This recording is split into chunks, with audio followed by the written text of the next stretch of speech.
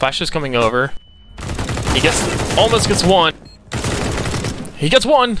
Can he get the second one? He knows that he could be pushed out. Could be in CT. He does not know. He saw him on site, but the information is he gets the frag! 1 HP, gets the headshot, 7th round for Team Scarlet. It's almost kind of hard. He sees Khan, sees Jungle and Khan, can't flick between each, get these easy headshots like that. He gets the flick, half blind. Really showing up here this game. Well, Buddha not able to get the touch. This one off the backboard from Vortex. Shot by Masseter, and it's a 3-goal lead. The Buckeyes are stampeding.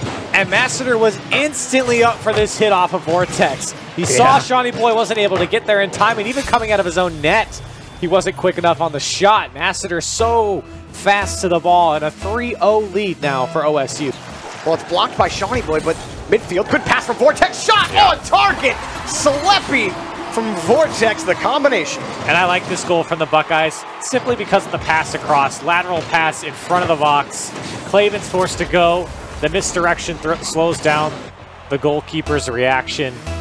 It's an easy pickup for Ohio Luigi. The Syndra does so much burst to that Lucian. Now they're on the Baron. Yeah, and I think that's Rope trying to outplay the Syndra in the mid lane. Didn't quite need to. Now it's forcing out a red carpet. This is kind of a fight that Penn State want, even though they are missing Lucian. But here comes Cyborg on the bottom side of the map. Initiation comes in from Cleveland. Cyborg's looking with the flank as well. Penn State are getting shredded as OSU clean up the fight and will claim the Baron.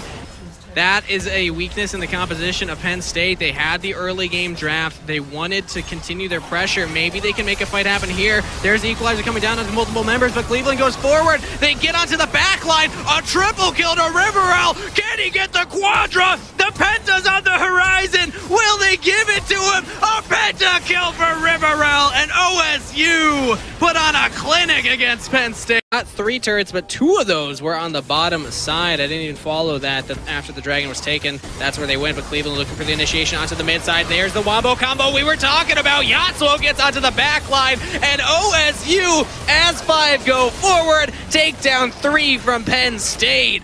And that team fight combination is dirty.